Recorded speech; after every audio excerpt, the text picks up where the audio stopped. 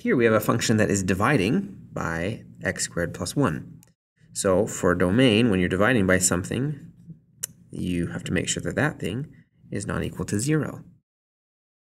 Well, here, if I subtract 1 from both sides, I get x squared cannot equal negative 1.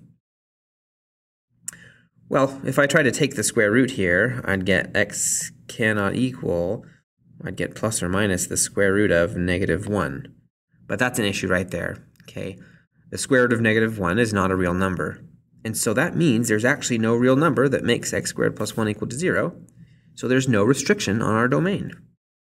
So our domain is all real numbers. We can indicate that with this fancy block R, or we can notate it with interval notation from negative infinity up to infinity, or we could just state all real numbers.